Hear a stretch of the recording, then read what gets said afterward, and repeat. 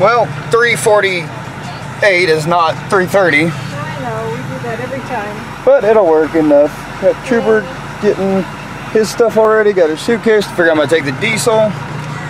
Had an exciting, just shut that, yeah. Had a good morning, not a very good morning, so a lot of shit up, but like I said, after yesterday and the mowing, got all that done, but not a very good morning, not a very good start to it, so we're gonna make it better and just get on the road and take you to the hospital. I'm so used I'm so used to hospitals after after all my shit and your shit from back home and my shit from hands. So okay, let's take you to the airport, not a hospital. Much better. And get you out there safe and sound, so you can take care of all your business back there and take a nap today. Yeah, I got no sleep last night. I didn't get shit for sleep either. I woke up at 1 a.m. wide awake. I don't know why. I just tried to get to bed at 9. I don't think I got to bed till like 11. Woke up wide awake, 1 a.m., starving, hungry. I don't know. It's gonna be a long day for both of us. Yep. Okay, now we're back in business. That was a little funky. Got in there, check her bag. Her handle doesn't pop up, so that sucks. Her handle doesn't pop up, so I have to be hunched over half the time dragging her bag. And then we both went to the bathroom. She watched Trooper, she went to the bathroom. I watched Trooper, gave him a little big old scratches. Tongue's like hanging out pretty good because he's tired. Get his chill pill. And then sat there for a bit and then took her to the line. She had TSA pre-check already done, so she's good. Handed Trooper off and sent her off. But I tried to vlog before that, but my camera was just going fuzzy and it wasn't wanting to work. So I shut my phone off and went and dropped her off and turned off her left, and now it's working just fine on my phone. Okay, we're good. But I drove the diesel because, like I said, I was having somewhat kind of weird issues with my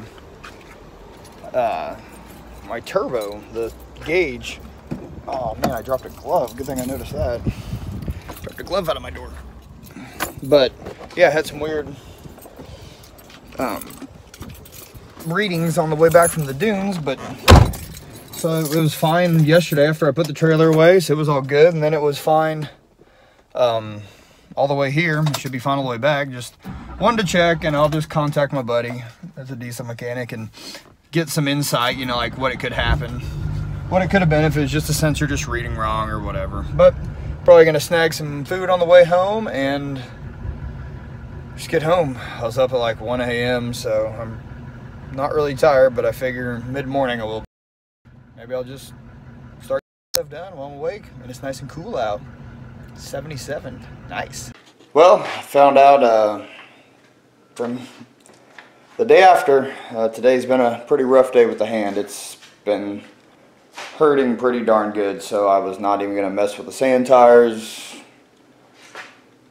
Just came home, took a pretty good long nap, which felt nice. I grilled all those hamburgers, ended up eating all of them throughout the period of the day, so it's been good. I've been hungry, had a good appetite. Yeah, like I said, hand's been hurting pretty good after mowing, so got it done, but kind of paying the price for it today. But good thing tomorrow is the orthopedic at 9:30 in the morning, so that'll be good to see what all he has to say and check everything out and do some x-rays and see what's going on, make sure everything's right, good, and where it should be, and make sure we don't find anything else.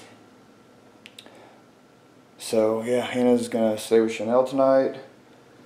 Hasn't seen her friend in a while. I'm gonna try to figure out how to wrap my bag, my hand in a plastic bag, and I'm gonna try to figure out how to, I'm gonna leave this open for a good 4 hours or so, and then I'm gonna figure out how to try to wrap it by myself.